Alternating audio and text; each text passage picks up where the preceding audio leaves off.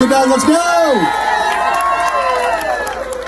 I met John at the Heritage Fire Festival last year, and we just kind of hit it off. And bro, thank you so much for coming. What's the dog's name? Devontae. Everybody give a shout for Devontae in the house. All right, guys, next up we got Ted Romero from Strictly Business Barbecue here in Napa.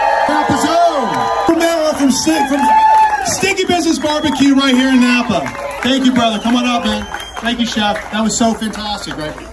Oh, yeah. And next up, a really, really dear friend of mine who was just like blazing the trail in Napa in such a fantastic way. Michelin star recipient, silver medal Bocuse d'Or winner.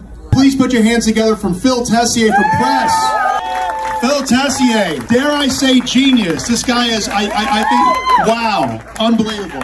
And last but not least, a really, real dear friend of mine who's like an OG in this live fire festival space. He had Koshan 555 for years, right?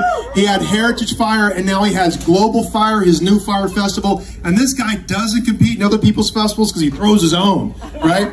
Please put your hands together for Mr. Brady Lowe from Taste Right Network and Global Fire. Brady Lowe, there you go, man. Yes, sir. Yes, sir. I just went to his Global Fire party in Aspen at the Aspen Food and Wine Festival. My God, it was a good time, my friend. So, I also want to give a special shout out to my own barbecue team, Mr. Matt Macera right here, Mr. Chris Hunt.